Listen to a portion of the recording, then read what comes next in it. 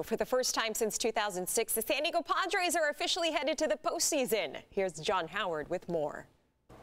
A simple scenario for the Padres going into their game today: win and they clinch their first postseason berth in 14 years, lose and try again tomorrow.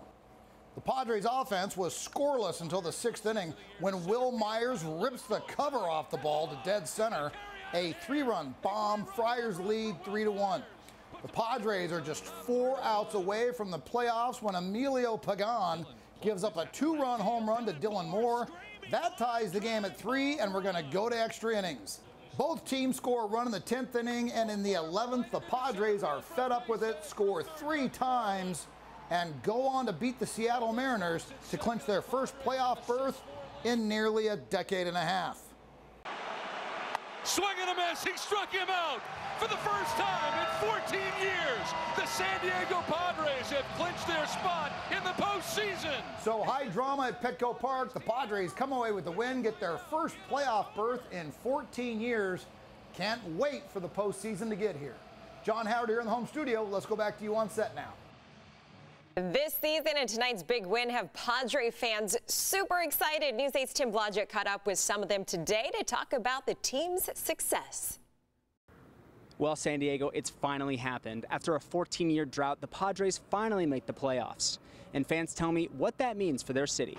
Garcia hits onto the ground to first. Muncy is going to come home with it, and safe at the plate, getting in from third is Profar. This year's Padres team just feels different. This is driven to deep left field. It looks like they're in every game. It's really awesome to look down the lineup and see every player, over like 270 average. Which makes it painful that on a day where the Padres could clinch their first playoff berth in the last 14 years, fans aren't packing the bleachers and in the area around Petco Park. That's a base hit down the right field line. You have to go all the way back to 2006, when a Padres team led by Trevor Hoffman lost the NLDS series to the St. Louis Cardinals 3-1. The St. Louis Cardinals advance. The Dodgers 9, the Padres nothing. In the 14 years after, the Padres cycled through years of mediocrity, with a total record of 966 wins to 1,141 losses.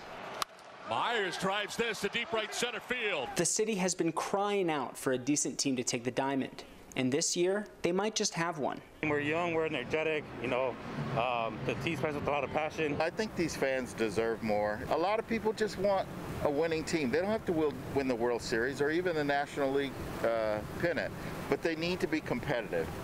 They should not be dominated by the Dodgers. And their predictions for the future? I think we'll definitely beat Miami, first round.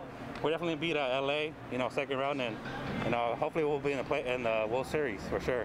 It's a team that finally matches the beauty of San Diego. Go Padres. Go Padres. Tim Blodgett, News 8.